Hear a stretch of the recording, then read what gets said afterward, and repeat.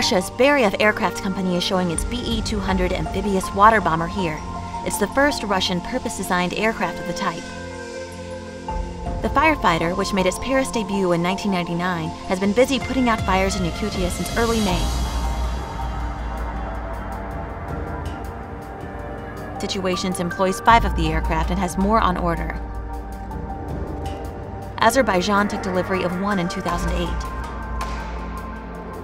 Be-200s have fought fires outside Russia in Italy, Portugal, Greece, and Indonesia on request.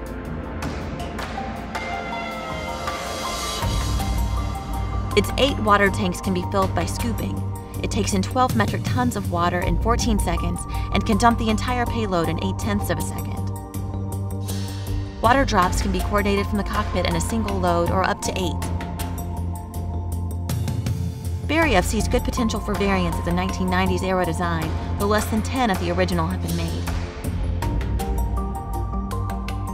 The Be-200 is outfitted for search and rescue operations, and Beriev has developed other types: paramilitary, anti-submarine, maritime patrol, and airborne early warning and control versions reportedly are in the works.